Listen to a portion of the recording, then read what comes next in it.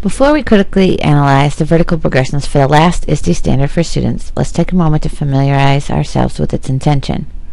The first part of this standard looks for students to be able to navigate basic grade level operations such as logging on, saving, opening, searching, copying and pasting, and speaking with appropriate vocabulary.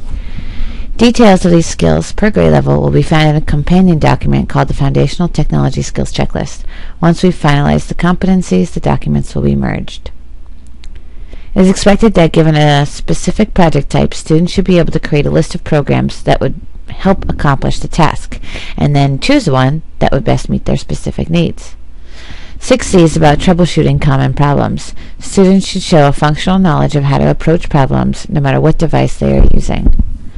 The final piece is the expectations that students will be able to generalize their learning to new technologies by recognizing keywords or icons.